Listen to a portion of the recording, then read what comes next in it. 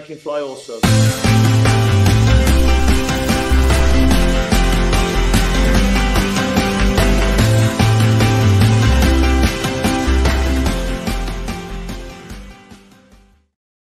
Charlotte Soccer Show, John Hayes, Danny Grams, and our special guest today, Danny. He's Graham Ruthven from the Total Soccer Show, also from the Soccer Dispatch. It's a pleasure, Graham, to have you on the show today. And somehow, some way, you've beaten Ryan Bailey to the Charlotte Soccer Show. Thanks for having me on. Yeah, Ryan Bailey tells me all about Charlotte FC on a weekly basis, so it's good to combine that world with my other world of Scottish football. And frankly, an aberration that Ryan Bailey, the Billy Joe Armstrong impersonator himself, has not been on the show, and I have somehow beaten him to that punch. Yeah, he's a good Charlotte lover, and he has an open invite. He's had an open invite for 2 years. He just doesn't been able to find the time. So thank you for being able to find the time, Graham. And is he bragging now that he thinks he's a big rock star? Like, what's it like over in the TSS scene with Ryan's new fame and fortune there? No more than usual. You know what Ryan's like. Yeah, he talks about Charlotte a lot. Sometimes we rib him about Charlotte. Things are looking a little bit more positive now than they have the last couple seasons. So maybe this season is when he's going to get his own back, and Charlotte are going to put some results on the board this year.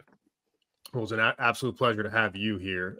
We're huge fans of Total Soccer Show and what you and Taylor and Joe and Ryan, of course, have been able to do over there on that show. The Weekend Review is a must-listen-to episode coming off of a weekend of global football. Yeah, you can listen to Charlotte Soccer Show. We're going to talk about Charlotte FC for about an hour to 90 minutes, but there's a lot more happening out there in the world of soccer. The reason why, Graham, you're here today, we had to call in our correspondent from Glasgow to talk about Charlotte FC's newest player, Liel Abada, a now former Celtic player. It hasn't been announced yet officially, but all signs are pointing to this being confirmed, just not officially confirmed. And we wanted to have you on the show today to learn a little bit about Charlotte FC's newest winger, something Dean Smith has identified as a hole for this squad. But I think first and foremost, you know, when you look at kind of Charlotte FC's transfer history, you don't see a lot of 22-year-old wingers coming into MLS, especially at a young DP position. How did this transfer happen? Yeah, so Abada, he's a tremendous talent who has been one of Celtic's best players over the last 3 seasons or so. So I'll give you a little bit of background on him. He was a big part of the Big Ange revolution at Celtic, the Ange Postecoglou revolution. That took place in the summer of 2021 when Postecoglou came in. And he basically completely rebuilt the squad in that summer. And I mean, Postecoglou did it himself. They basically just pushed the sporting director to the side, and Postecoglou brought his players in. And Liel Abada was one of those players. A lot of the supporters at that time believed it would be a 2-year rebuilding process for Celtic. But Abada was one of the players who came in and immediately hit the ground running. He finished with them, just looking at some numbers here, 10 goals and 6 assists in the league that first season. Celtic went on to win the league title that year, which was kind of unexpected. And then he matched it almost exactly. So 10 goals and 5 assists in the league the following season. So that gives an impression of the consistency that he's able to achieve. He wasn't always first choice for Postecoglou last season because there was this other player called Felipe Jota, who was a truly sensational talent, and he would often play on the right wing, which is where Abada's most comfortable. But then Jota was sold to Al Ittihad in the Saudi Pro League last summer, and at that point, everyone expected Abada to step up and be the main man for Celtic this season. He signed a new 4-year contract with Celtic in September, which was a reflection of this expectation.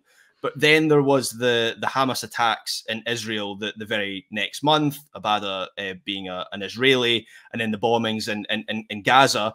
And Celtic is a club with a fan base that has historically sided with Palestine, and they have staged a number of protests this season. They've held up Palestinian flags at a number of matches this season. Due to this, Abada ultimately decided he didn't want to play for Celtic anymore, and that has led to him leaving the club. I know that sounds like quite a kind of a nasty and prickly situation, and obviously in the wider sense, it absolutely is. But to be honest, Abada leaves Celtic with, I think, generally the good wishes of the Celtic fans. Brendan Rodgers has spoken well about Abada's situation.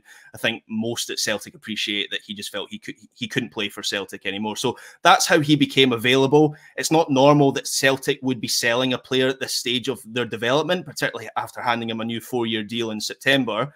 But he's not leaving Celtic because he's not good enough. Far from it. I think this is a really, really smart pickup by Charlotte FC. Yeah, he's also not leaving. A player at this stage of his development is not coming to MLS under normal circumstances either, right?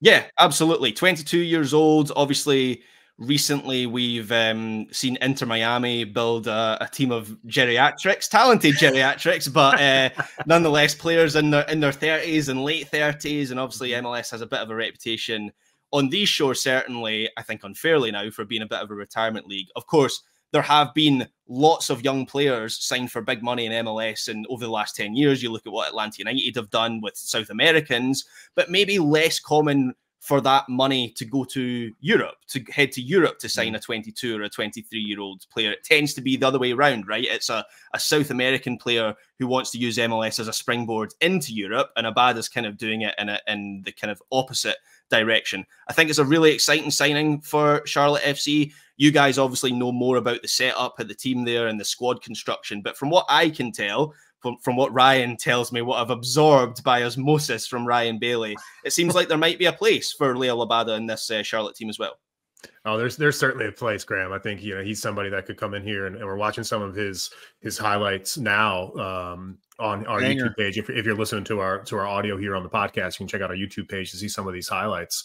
And I think knowing that Liel Abada has ended up in Charlotte due to all of these circumstances feels like a bit of a coup for the club. It feels like sometimes you've got to have luck break your way in soccer. And I think this is a really good moment for Charlotte FC in their 3rd season to pick up a player that they otherwise wouldn't have been able to sign. And this is how it happened. So the one thing I want to know specifically, right, is when Liel Abada, and you can see him here with classy finishes, settle there, and then a nice finish as well. He seems like a player that plays with joy, that plays with energy. What can Charlotte FC fans expect from this player between the lines? Yeah, so just looking at some of his highlights here, he does have quite the hight reel as a Celtic player. Some of his goals are spectacular, so I think Charlotte fans can look forward to that. He's predominantly right-footed, but his left foot, I'd say, is more than just a standing leg. He is capable of coming inside, and that is a big feature of his game. He's got decent pace. He can get in behind. He can stretch the pitch. He's got all-round good technical ability, and that's kind of how I would describe Liel Abada. He's an excellent attacking all-rounder. He does have the characteristics of a classic winger, but is also a really good passer. And in Postecoglou's system for Celtic, it would be common for him to drag a defender wide, kind of like what we're seeing in this clip here, and then slip a pass in behind. That's almost like I planned that for that clip to show at that point. You're a pro. That was a real feature of his play under Postecoglou. But he's also got a good eye for goal. He's got a lot of composure in the box. He makes runs into central areas into the box to get on the end of crosses, but then also likes to fire off a shot from range with his left foot. If I had to highlight one area where he can improve, it's the consistency of his decision making. But to be honest, he's 22 years old, and that's something that's said of so many young players at that age, and they are able to iron that out. The technical ability is there. The physical ability, I also think, is there. He is quite slight. He's not a big dude, you would say, but he was such a prominent figure for an Ange Postecoglou team where he is expected to press from the front, to have that energy out of possession. He doesn't play for Ange Postecoglou if he doesn't have that. So he is an excellent all-rounder. There will be plenty for Dean Smith to work with on a technical and a talent basis with this player. Yeah, everything you're saying kind of echoes stuff that Dean Smith has said he wanted, which is pressing attackers, runs in behind, things like that. When I watch this highlight reel, I see just a great instinct to be in the right place at the right time. Yeah. A lot of guys who score tap-ins all the time can get criticized. Oh, they're just scoring tap-ins. It's the Miroslav Klose thing, but he scored a lot of them. That has to mean something. So it's like being in the right place for a tap-in is his own skill, is it not? Yeah, absolutely. And that highlight we've just seen there, is that a goal against Ross County or St Johnstone, I think.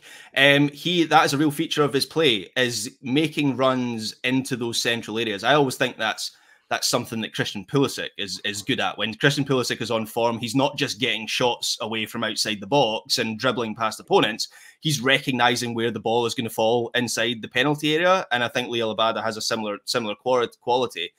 So absolutely, I don't know what Charlotte's FC's kind of like number 9 situation is, and in terms of whether you need to add goals to this team in a really simplistic foundational level, but I think Abada will do that for Charlotte this season.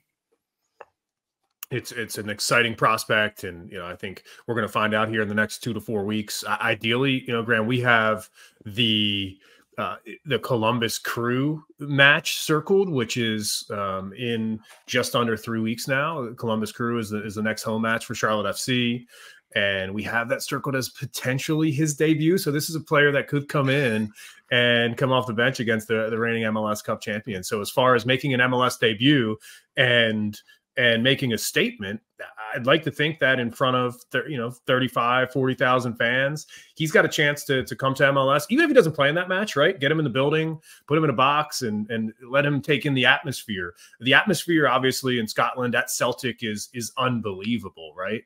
What type of we always like to talk about the ability to enjoy your football and connect with the fans, and we know that there was an issue bigger than him and the fans at Celtic. But before all that, working with Ainge, did you see a connection there? Or could you see him playing with joy on the pitch? Oh, yeah, absolutely. I think Abada, there's a goal I noticed in your highlight reel that you had there. There's a goal against Dundee United, which I would say is one of his, it's maybe the biggest goal that he scored for Celtic. Off the top of my head, I think it was Celtic had scored a late equaliser. They then went forward in the last few minutes and scored a winner. And he's celebrating, he's in with the crowd and he's celebrating with the fans. So I think everyone in that Ange Postecoglou team was able to, that's part of what made them so special, was they were able to establish that connection with the crowd. And Celtic in general is a club that likes to have that sort of connection with those players. I know every club likes to have that, but Celtic in particular, they like to know the character of their players, the personality of their players. They want players who are going to fight for the badge. And Abada certainly did that. And that, frankly, that's a factor why I think he's left the club with good wishes, despite a difficult situation. And obviously there's a difference of opinion there between the majority of the Celtic support and maybe Liel Abada, but he's left with good wishes because the fans remember that connection that existed for the last 2-3 seasons. So he's played for a current Premier League manager, in Ange Postecoglou, and he's heading now and coming to Charlotte and to play for a former Premier League manager in Dean Smith. Graham, something I think that y'all do really well on Total Soccer Show is cover the Premier League and the ins and outs of arguably the best league in the world when it comes to soccer. Dean Smith was there, and he did a tremendous job with Aston Villa, bringing them up from the championship. What's your take on Dean Smith? There was a fantastic article by Tom Bogart in The Athletic today about Dean Smith and him bringing togetherness to this Charlotte FC squad. Are you surprised by the early success of Dean Smith, or how did you expect this to go for a manager on his, as it's a cliche, but his American adventure? Yeah, frankly, I had no expectations for Dean Smith heading to Charlotte FC. That's not to say that I thought he was a bad hire. I thought potentially he was a good hire. It's just from what Ryan tells me, Charlotte is the last couple of seasons maybe is a bit of a messy situation, maybe not a huge amount of direction off the pitch and in the front office. So while I am very much aware that Dean Smith is a good manager with a good track record, I wasn't entirely sure whether he would go into Charlotte FC and just kind of be consumed by that club in a sense. But the early signs have been positive, right? I have to admit, I only watched the opening game against NYCFC, the season opener, where Ryan, of course, did his Billy Joe Armstrong impersonation. And one of the things that struck me about that performance was, obviously, there were a lot of Dean Smith hallmarks in that performance, the way that he wants to get attackers into space, and there is that modern football element to how he sets up a team, and I can imagine that's what attracted Charlotte to him in the first place. There was also a pragmatism to the way that he set up that team. It felt like NYCFC, I know they're in a bit of a state of transition at the moment as well, but they have talent, right? They've got attacking talent, and there will be other teams that play against them this season and they get sliced open by NYCFC. That didn't happen to Charlotte. They were difficult to play against out of possession when they didn't have the ball. And that is the thing that I think is going to make a big difference for Charlotte. And it's not necessarily something that I would necessarily associate with Dean Smith. That's maybe him showing a different side to his coaching and management. But I think that's a positive that says he can adapt to the situation that he's gonna find himself in, because we've seen this before in MLS. And of course, Wilfred Nancy, with the success he's had at Columbus Crew, is a bit of an outlier here, because he's gone into Columbus and he has got a very clear philosophy and ideology, and that has worked for the Crew, right? But in a salary capped league, that's not always possible. And so I think pragmatism isn't actually a bad quality at all. It can be a positive quality. And I can see that in the way that Dean Smith is setting up this team in the early stages of this season. Yeah, you just answered the question that I was about to ask, which was about that magical P word, pragmatism. Like, that's something that we were like desperate for last year in a world where we were kind of like, the coach was complaining about the talent of his players, but then asking them to do things that he didn't even think they were qualified to do. He just thought that was the system that should be played. So kind of a weird situation. I think it's kind of like you said, like if Dean Smith he could have been absorbed into this sort of, toxic culture that he came into. But thankfully, because we're a new club, I don't think any toxicity had any real chance to set in or anything like that. There's definitely been a little bit of a chickens with their heads cut off running around the first 2 years in different directions. But Dean kind of came in and put all the BBs back in the box, as they say down in Texas, and kind of got everyone rowing in the same direction. So I think that's been pretty good. And I just like the way that the attacking style is so much more direct, and just instead of like trying to, they say Arsenal tries to pass the ball into the net. We were trying to like shoot the ball into the offensive zone or something like that. I don't really know what the analogy is, but it got bad watching sometimes. What did you think just watching just the flow and the play? We got a lot of young players, and when you saw what Dean Smith was doing, it's pretty exciting, right? Yeah, absolutely. I have to admit, I've forgotten the name of the youngster who was scored at the weekend. Tavares, Tavares. Yes, yeah, Portugal. Yeah. So there are a number of young players, and that's something we saw at Aston Villa, right, from Dean Smith. The Norwich City time, the spell for Dean Smith, I push that to the side, because he comes into that club in a difficult situation. They're heading for relegation.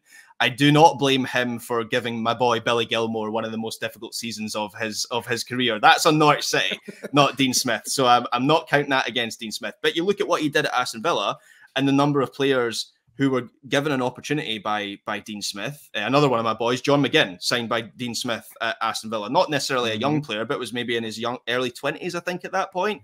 And his career has just, it's rocketed since then.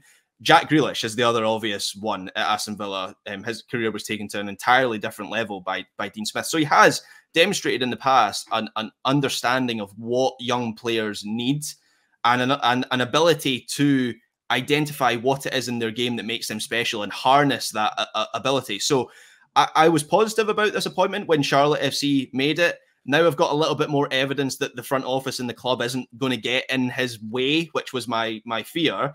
And so I think with Dean Smith in charge, there is a possibility that Charlotte have a really successful season, and at least, a good playoff run is on the cards for this team, I would say.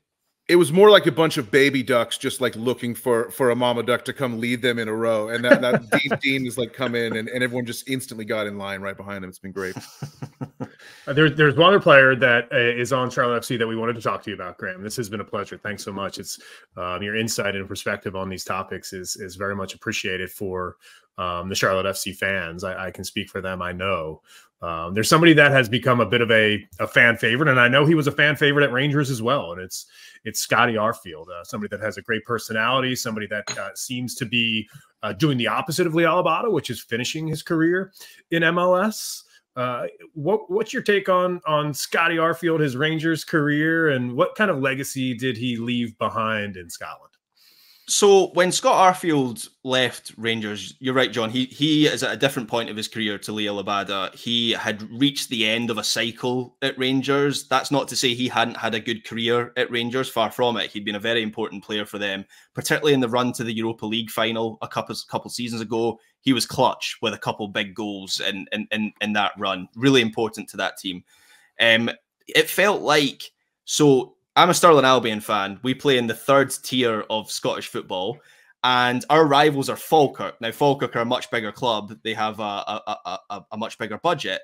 The reporting at the time was Scott Arfield was going to go to Falkirk. He started his career with Falkirk. He was going to end his career with Falkirk. And that felt right, to be honest, given how he'd tailed off at Rangers. So I'm going to be completely honest. When Charlotte announced his signing, I thought, I wasn't sure about that one. I thought maybe, I wasn't sure there was much more juice left in him. So I've been pleasantly surprised by the impact that he's had for Charlotte. It looks like he's been given a second or a third wind in his career. I always associate Scott Arfield with goal scoring, with, you know, incisive attacking moments, with clutch moments in his career as well. And while I certainly haven't watched every Charlotte game, I've caught some highlight reel moments, and it seems like he is enjoying a bit of a career renaissance while getting the guitar out as well for some some dressing room, some team sing songs. I assume that Ryan Bailey has been giving Scott Arfield some lessons, or maybe it's the other way around. Maybe it's Scotty Arfield that's been giving Ryan some lessons.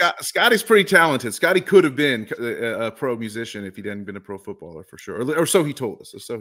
But I agree with you totally. He scores important goals, and that's what I love about him the most.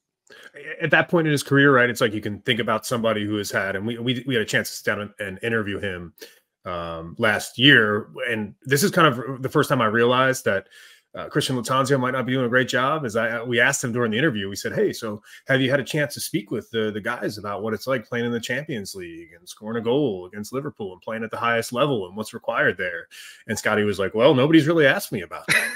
I was like, well, okay, well, you might want to introduce Scotty to the guys in the locker room as somebody that's been there and done that. But he's definitely a fan favorite here in Charlotte. He's in that super sub role, right? He can come on late in the game and try to bag a goal, and that's a fun place to be at the end of your career. I really appreciate your time today. I've got one more before we let you go, and you mentioned obviously Billy Gilmore and some of your Scottish lads. A big tournament this summer. Euro 2024, Scotland obviously in the field. How you feeling about that? A big match against Germany to kick things off. In the Euros. Is it an exciting time for Scottish football? Oh, hugely exciting. I've got tickets for all 3 group stage games, so I'll be going over there to Germany. I'm very much looking forward to that. I'm excited now. Closer to the time, I'll get more nervous. And then on the day of the game, I'll be absolutely terrified. It'll dawn on me. We are playing Germany in the opening game of a tournament in Germany. This cannot end well for Scotland. But, you know, putting aside our trauma, our past traumas with major tournaments, there's no reason to believe that this Scotland team can't achieve something at this tournament. We're the only one of the home nations to never have made it out the group stage of a major tournament. England have obviously done it multiple times. Wales have done it. They've made the semi-finals of the Euros. Northern Ireland have done it. So it's a little bit embarrassing that Scotland have never managed to make it over that threshold. So that is the aim for this tournament. We were at the last Euros. That ended a 23-year run of not qualifying for a major tournament. Just being at the tournament in 2021 was the achievement. This time we want to get out of the group. And if you look at the players that we've got right now, particularly our central midfield, we've got like 5 central midfielders who are having the season of their life. John McGinn's having the season of his life. Scott McTominay is having the season of his life. Billy Gilmore is in the best form of his career right now for Brighton. We've got Lewis Ferguson. I don't know if he's on your radar at all. He's the Bologna captain in Serie A, and he's apparently going to go to Juventus this summer. Ryan Christie for Bournemouth. He's gone under the radar a little bit, but he's been one of their best players this season. And then you add in Andy Robertson and Kieran Tierney and these guys that have really performed and proven themselves at the elite level. Our squad has dramatically improved over the last like 5 to 6 years. So we have to adjust expectations. If we, you know, flop in this tournament, it will be a real disappointment. But the expectation is that we're going to get out of that group. Scott's, well, hey, let's go, baby. That's all. That's what it's all about. We need your support. Come and join us in Germany. That's the best thing about being an American and over here on U.S. soil. When the Euros fire up, you get to kind of pick and choose. Hey, what squad are you going to be interested in? What's a good storyline? And I think Scotland has a chance, like you said, to be a great storyline in the Euro 2024 this summer. Graham, it's been a pleasure to have you on the show. But I wanted to ask you where people can subscribe to the Soccer Dispatch, your newsletter. Yeah, so in terms of where you can find me personally, you'll catch me on the Total Soccer Show pretty much every day, which is probably too often. But anyway, that's how it goes. You can also subscribe to my newsletter at theSoccerDispatch.substack.com. You get 2 newsletters a week. One is a roundup of all the weird and wonderful soccer things that happened over the weekend. It's called VAR, which is Valuable Alternative Reading, and that is sent every Monday. And then on Thursday, you get an in-depth story about a non-mainstream topic or story in soccer. So last week was about the Bulgarian title race. There was another about football in Greenland, another about Premier League clubs investing in Scottish clubs and how that might be a deal with the devil. So yeah, that's the soccerdispatch.substack.com if you fancy subscribing to that. Beautiful. Well, it's again been a pleasure to have you, and the invite is always open to get yourself on one of those big birds, get across the pond and come here to Charlotte and enjoy an MLS match at some point in the summertime when there's not a big Euro 2024 championship happening. Yeah, I'd honestly love to go to a Charlotte game. The atmosphere at Bank of America looks incredible. I love this is maybe just me, but I love when they light up the buildings around the stadium in the blue color. That's a really cool thing. So yes, I'd love to go to Charlotte and meet you guys in person and experience that event first person. I got a ticket waiting for you in the supporter section, brother. I'd love to take it. I do. Yeah. He's Graham Ruthven of the Total Soccer Show. Thanks so much, Graham. It's been a pleasure to see you. We'll be listening to the Total Soccer Show throughout the rest of the Premier League season, that's for sure. And until next time, Danny Brams. For the crown, baby.